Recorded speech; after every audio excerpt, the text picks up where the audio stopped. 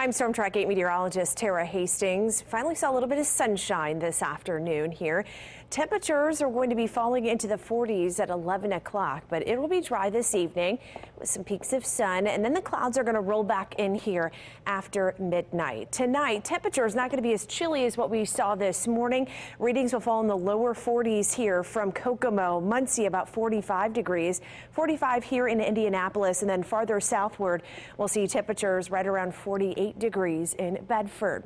We'll show you on Futurecast during the night tonight here. It'll be pretty quiet, but the clouds are going to increase after midnight ahead of our next storm system. That will bring us the chance for some scattered showers. Now, the best chance of seeing some steady rain will be north of Indianapolis tomorrow. Here's the picture at 8 o'clock in the morning on your Monday. You see that rain here from Kokomo over towards Lafayette.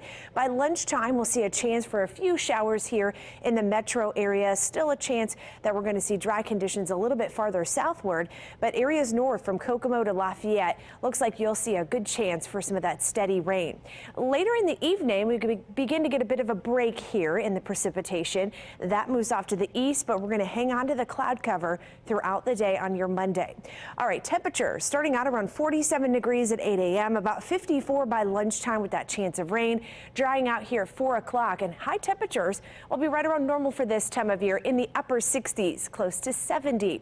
Tomorrow, about 68 degrees here in Indianapolis. A little bit farther southward, we'll reach the lower 70s here, but where we're going to see more clouds and rain, well, Kokomo, you'll only get up to about 62 degrees. And speaking of rain, we're going to see several rain chances throughout the next work week here. Beginning on Monday, a few scattered showers will be possible on Tuesday, and then a better chance of some steadier rain pushing in here on Wednesday and Thursday. And we'll show you on Futurecast as early as 7 o'clock in the morning on Tuesday.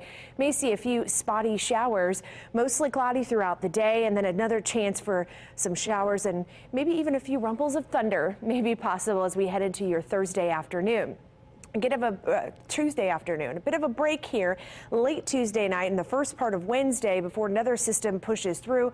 That'll bring us another chance for some showers and even a few rumbles of thunder Wednesday. Here's your Chapman Heating and Cooling 8-day forecast. Temperatures really not all that bad. We'll be in the low and middle 70s here for Tuesday, Wednesday, and Thursday.